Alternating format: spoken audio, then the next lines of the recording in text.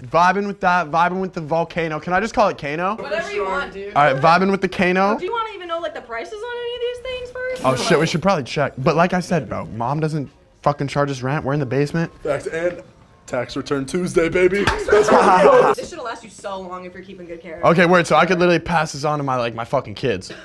I guess. I know. We'll keep good care with it. No fucking crack.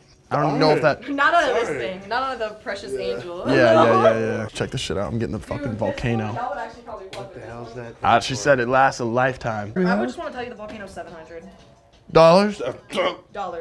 Yep. Do you think we could work out like a discount code? Because I have a poppin' IG account.